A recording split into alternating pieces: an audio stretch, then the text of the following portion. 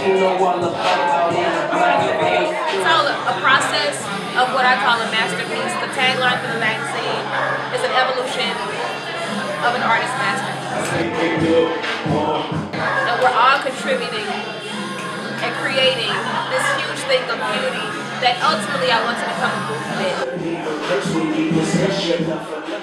And so I was just like, yeah, I want to be an editor-in-chief of a magazine. In my freshman year of college, I was just like, why do I have to wait? I designed the magazine in Photoshop, the cheapest version of Photoshop you could find around. My MacBook that's actually still downstairs now, people are signing up right now, and it's crazy that that MacBook has been with me for 4 years. I shot all the photo shoots in the first issue. It's very amateur, but I'm still very proud of it because I wouldn't be here right now if it wasn't for it.